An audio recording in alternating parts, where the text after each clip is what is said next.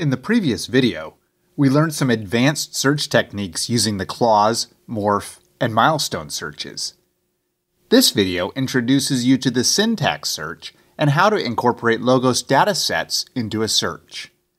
The syntax search tool gives you the ability to conduct detailed or complex searches based on structural elements in the text. What makes syntax searches so powerful is the ability to locate and study how individual words function in Scripture, as well as researching syntactical constructions involving phrases or clauses throughout the Bible. This video demonstrates how to do searches in the Greek New Testament, but the principles apply to the syntax searches in the Hebrew Bible as well. As Jesus announced the fulfillment of Isaiah's prophecy, Luke tells us everyone in the synagogue marveled at the gracious words that were coming from his mouth. Gracious translates the genitive keratos. A morph search locates all these morphological constructions, but a syntax search finds the places keras functions as an adjective. Open a new search panel and select the Syntax tab. Click the drop-down arrow next to Query to view a list of available syntax search templates. Notice you can search both Greek and English constructions. Select Adjectival Function and enter keras in the search box. You'll see all the occurrences of keras where Logos has identified the adjectival function. Click Add Versions to display an English Bible next to the original language version. You can also build your own syntax searches from scratch. This pericope is mostly made up of complex sentences and a fair amount of overspecification.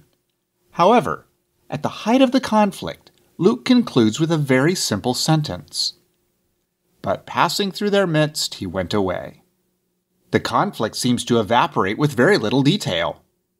Luke uses a common verb paruamai to describe Jesus' exit. But how common is this sentence structure? A syntax search can help us examine other constructions using paruamai. In the Query drop-down menu, select New Syntax Search and give your document a unique name. Click Add Search Terms here to get started. The easiest way to build a syntax search is to mimic the construction of the Cascadia syntax graphs. This is a verbal clause, so select Clause and check Verbal Clause. The next element is a term functioning as the subject, so select Clause Function and check Subject. We are primarily interested in the order of subject, adverb, verb, but don't want to be overly narrow, so we'll allow anything to come after the subject. Add a clause function that is adverbial, followed by anything, and a clause function that is verbal. Add a phrase, and check verbal. Then scroll down and enter the verb. Then click Search. If you want to view these results in a Bible and the syntax graphs together, create a link set with the two resources. You can see that this construction is not common with the verb paruamai. In Luke 13:33, Luke uses this construction to address Jesus' necessity of going to Jerusalem to die. And in 22:22, he uses the construction again to address the predetermined nature of Jesus' death. This raises the question about the brevity of the sentence in our initial passage. Could Luke use this simple sentence to build tension rather than relieve the conflict? As we continue to read Luke's Gospel, we learn the necessity of Jesus' death. But his death comes on his timetable and location, not the whims of the crowd.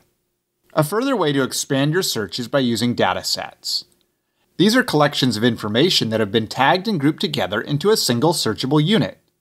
The context menu provides the building blocks for searching Logos datasets.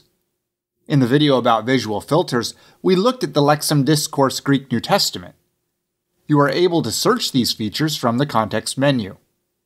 Notice that verse 22 is labeled with overspecification.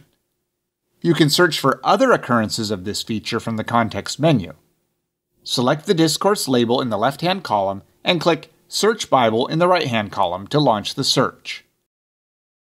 Luke 24 records another encounter with Jesus discussing the Hebrew Scriptures. Once again, Jesus brings up the theme of fulfillment and aphesis, this time translated as forgiveness. Even the inclusion of the Gentiles is present. However, this time, Jesus opens their minds to understand the Scriptures.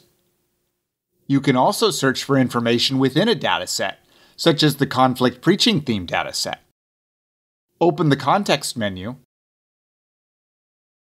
select Preaching Theme in the left column, and click Search Bible in the right-hand column to launch the search. You can refine this search by limiting it to Luke and only the pericopes where Jesus is involved in the conflict.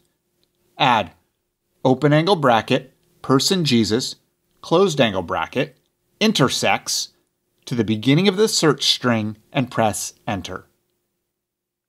This identifies Jesus' presentation at the temple when he was just 8 days old. Simeon prophesied, "Behold, this child is appointed for the fall and rising of many in Israel, and for a sign that is opposed." Clearly, that prophecy is being fulfilled in Nazareth. This introduction to the syntax search and dataset searches illustrates the in-depth capability of Logos and yields insightful results with continued practice. To learn more about the syntax search, visit support.logos.com and enter syntax search.